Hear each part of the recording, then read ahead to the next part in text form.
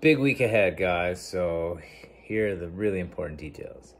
Please, Saturday, come join us. We are going to start the festivities at 11. We'll have a workout, actually 2 workouts to do based on how many people are there. But at 11 o'clock, rough start time, and a 12:30 start time. The whole day, okay, what I'll do is there'll be a barbecue there. We'll kind of set up tables to have kind of like a potluck snacky thing. Anyone's welcome to cook up whatever they bring. I will supply about 100 hot dogs, vegan and gluten-free options available. And we want to hang out in the afternoon and just be social, have a good time. Hopefully the weather is going to cooperate. We could bring the music outside.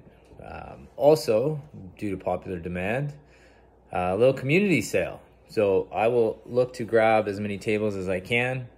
Again, you could bring things to sell, but I do know there's some people that work with or work in selling things that might have some good deals. Bruce, aka Sage calls him the storage fairy, seems to have everything under the sun in his storage locker. He says he's got a lot of stuff to sell, so all gear, you name it, come bring it out. Anyone's welcome.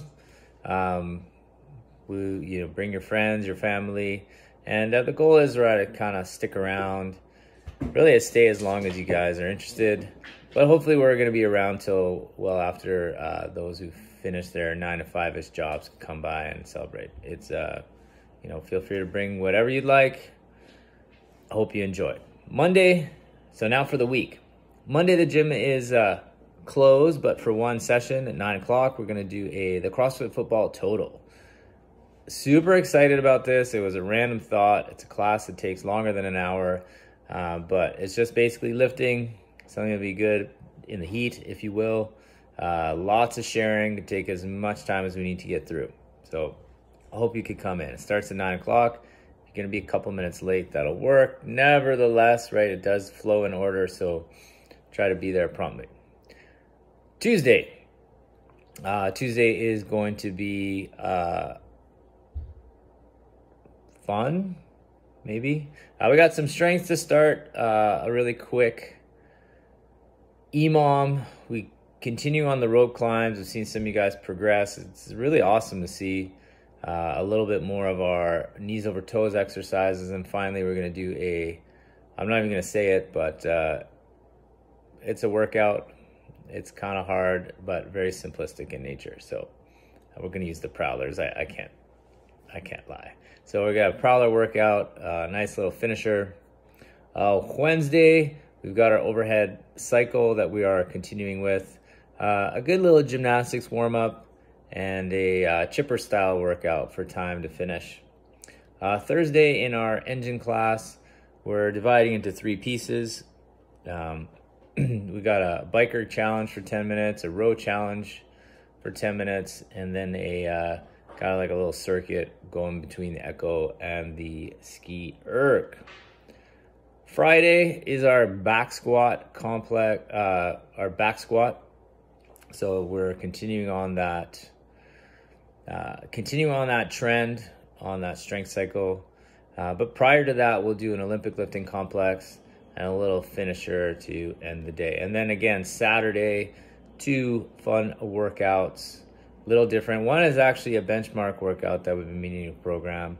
I feel it's one of the gateway benchmark workouts, meaning there is pull-ups in there, but there is a barbell. It's just the barbell and a cardio piece to start. Some of you guys will know what that is, but it's definitely a confidence builder for some people that, have, and rightfully so, have a mission to be able to do workouts as prescribed. Here's one that is accessible and can check that box and fill that ego up. And I probably should have mentioned this first, but it's been really hot. I'm smart like that, I could tell. But to be fair, there's been some classes where it's been extremely uncomfortable. As a coach, I kind of put in an odd situation because I don't want to push anyone that's kind of dealing with kind of overheating. I haven't been so much worried about your health in that sense, but it's an what's appropriate.